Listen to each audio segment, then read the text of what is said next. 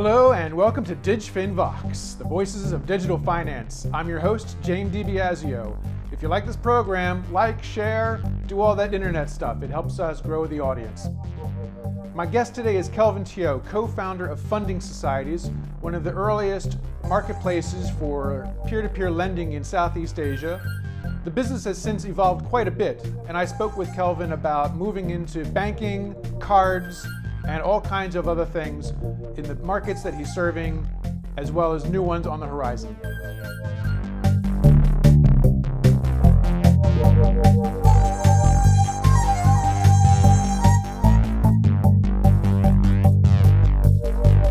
Kelvin, welcome to DigFin Vox. Great to have you on the program.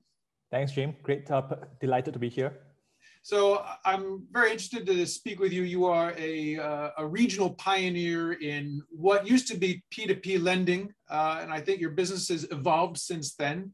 But let me start off with just that peer-to-peer question, and then we can talk about the way that the business has evolved.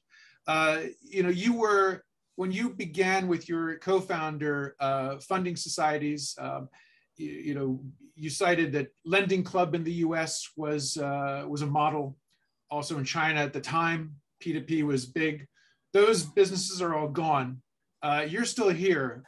Even though we learned from how the other peer-to-peer lenders has operated in other markets, we have actually not operated as a peer-to-peer lender at all.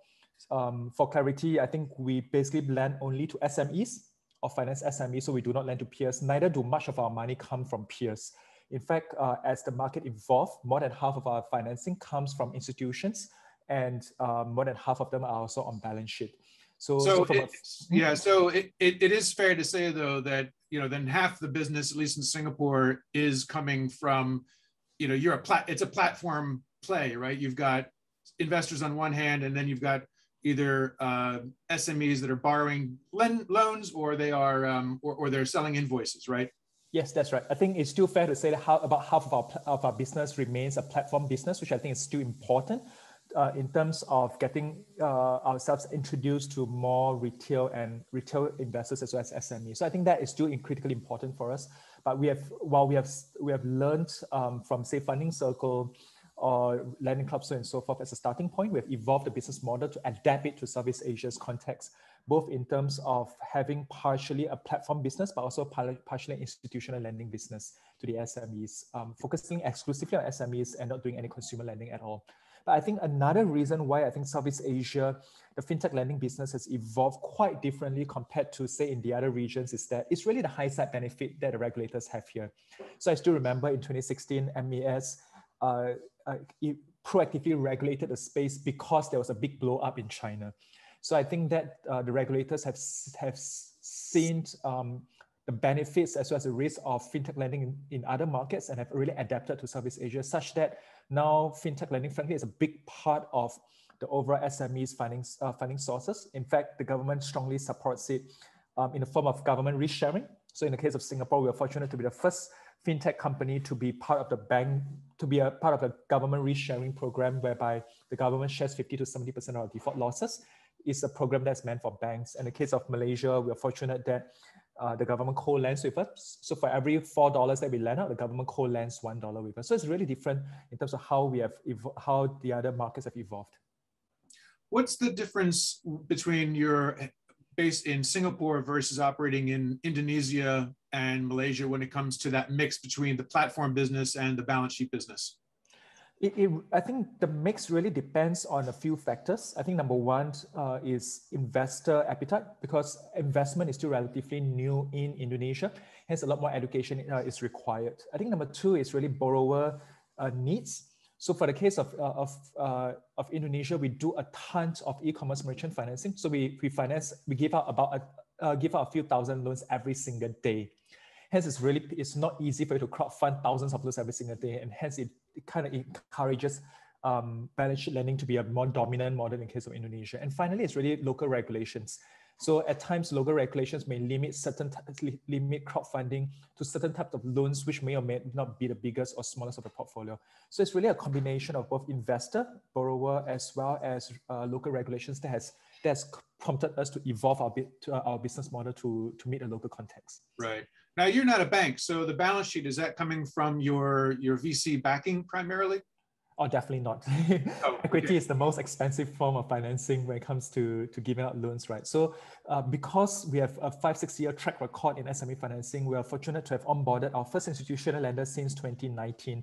And in fact, that has scaled up significantly in the last 6-9 months. So an interesting trend is that in 2019, not many institutional lenders were interested to explore, partly because the industry is still relatively new in the region. And I think at the start of this year, we suddenly had more than $100 million of that pipeline coming in, primarily because institutions have seen how we have managed our credit risk portfolio during a crisis period, and that's really given a lot of confidence to institutions to start investing more and more into our space. When you make those kinds of loans, what's the skin in the game for funding societies or Modaku? What's the level of capital coming from you versus from a partner bank or other lender? So I think we follow kind of the industry standard in terms of capital ratios. So we currently leverage up about 4 to 5 times for every dollar of equity that we have.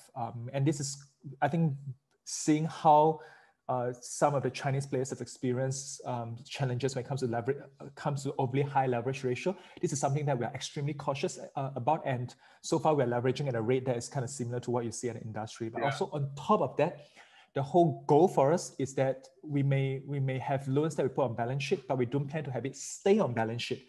So we are setting up a variable capital company, VCC, in Singapore to actually securitize some of these loans so that we can eventually move these loans from on balance sheet to off balance sheet by selling it as a form of asset class to institutional investors in lower interest rates regions like Europe and Japan. Yep. Okay, so that raises 2 really interesting questions, Kelvin. First, what was the lessons that you got from the ant situation in China, where a big part of the reason for the regulators to crack down on the IPO was this issue of leverage, how much capital they were putting in, how much risk they were putting in vis-a-vis risk to the institutions and I guess to the borrowers.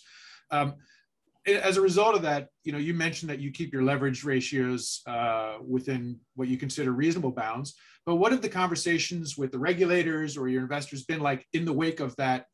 Is that a model that people are looking at, or is that seen as a very specific case that's unique to China?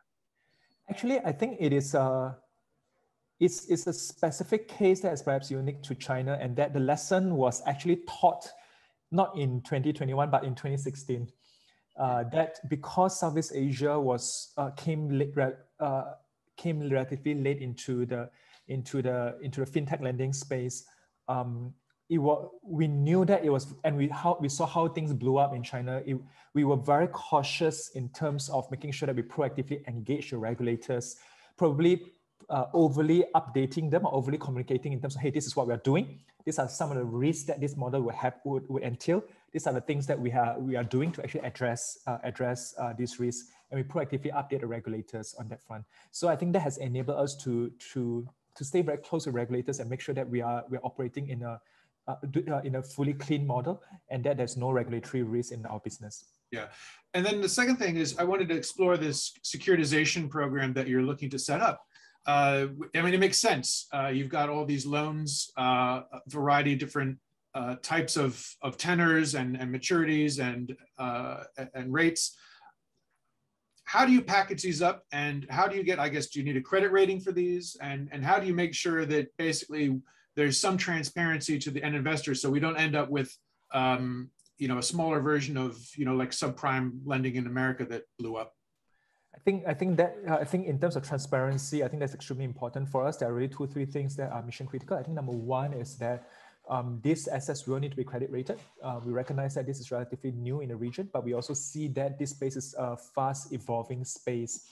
And with the interest of institutional lenders that we're currently receiving, we do think that securitizing and selling it will be something that is only a matter of time. And we do expect our first tranche of loans to be securitized and sold to be in 2022. So within the next 6 to 12 months, 6 to 12 months time. Yeah. And what's the investor base for those sorts of securitized loans? What are the types of institutions that would be interested in this, and what kind of, I guess, characteristics of the products are you talking about?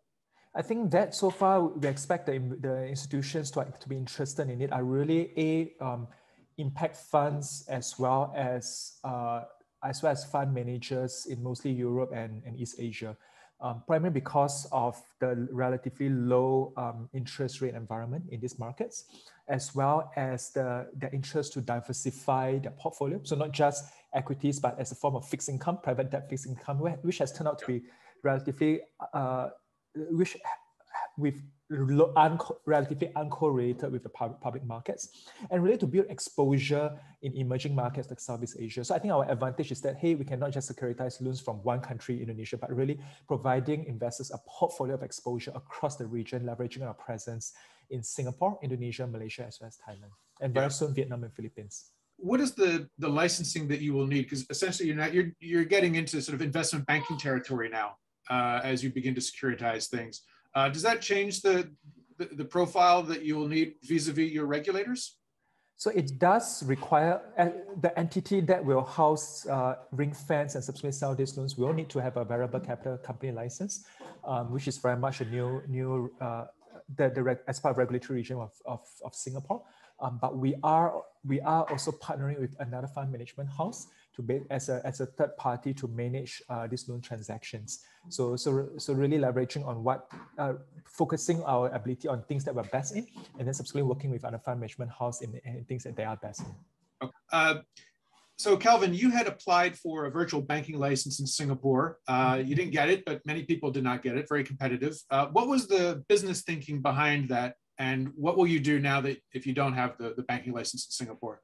So I think answering the question in a few parts. Firstly, I think it was a huge honor as well as experience being in a consortium together with Singapore Powers, Xiaomi as well as AMTD in a consortium. And it's unfortunate that we didn't get it, but I think the whole experience has been extremely valuable in terms of preparing us for neobanking business model, as well as engaging the regulators as we've gone through the entire process on an end-to-end basis.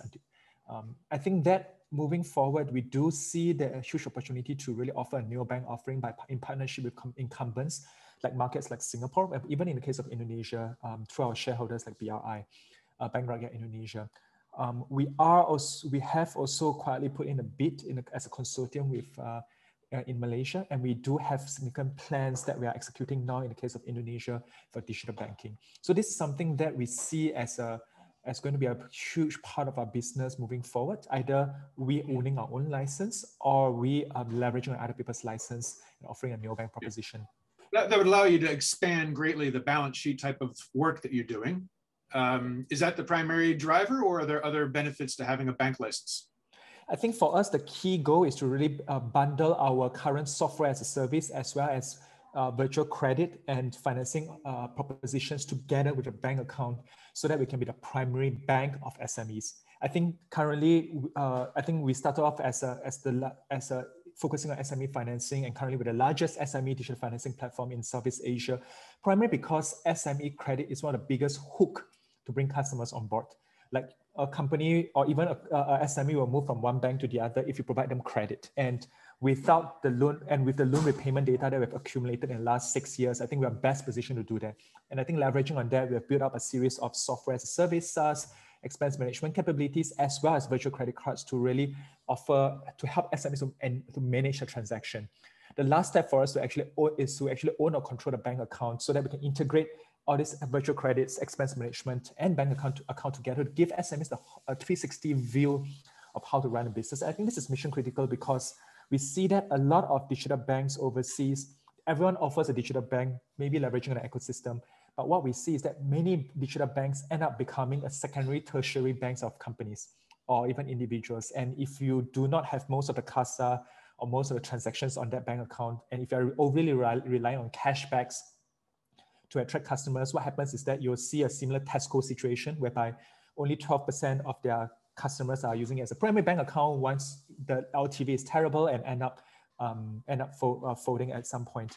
I think by leveraging on credit as the first entry point, I think it's a lot more efficient from a customer acquisition perspective and frankly better in terms of overall monetization. So our goal is really, goal for neobank is really combine our various propositions together so that we can eventually be the primary bank for SMEs across Southeast Asia.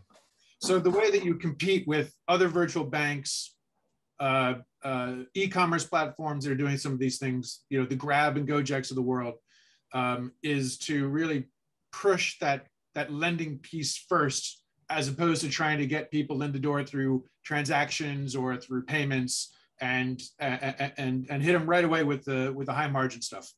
That's correct. And I think that leveraging on our capabilities in financing, we have launched our virtual credit since early this year, actually late last year, and it has achieved significant traction for SMEs. I think virtual credit is basically at the intersection of both financing as well as payments. And that also helps us to also diversify not just our products, but also revenue sources with payments revenue. And I think that perhaps compared to the other ride sharing or e-commerce platforms of the world, oftentimes we see them to be more focused on consumers, frankly. Even though the pitch may be a lot more on SMEs, because I think that's the theme of the day. But I think that our exclusive focus on SMEs, our financing first virtual credit card approach, as well as being a neutral player in the market, so we can serve merchants open loop across all platforms rather than say, hey, I can only serve SMEs across one e-commerce platform or one ride sharing platform.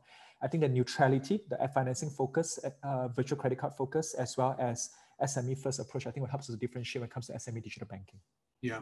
What would be the biggest challenge? Is it regulation? Is it just the sheer number of other players that are in this space? Getting the SMEs themselves to use these tools? What's the hard part? Actually, I think all three of them are probably not the hardest part, because getting SMEs to use this tool is not hard when you are offering a credit card, because there's very little education and that is a pretty wide space. Every other fintech is offering a debit card, which is just giving you a form factor for the money that you already have. So I think a virtual credit card itself is a major differentiator and something that SMEs would know how to use anyway. So integrating with expense management is not a hard thing to do. From a regulations perspective, I think it's quite fortunate for us that regulations are opening up in all the markets and incumbents are more and more willing to work with fintechs. Competition we don't see as a big issue, primarily because it's a huge market. Southeast Asia is so very underbanked or even unbanked. Even in the case of Singapore, we see that a lot of SMEs are not getting much unsecured financing, if not because of government, and they're only getting it because of the government sharing program. So to us, I think that is really how can we execute the business and bring everything together in a timely manner.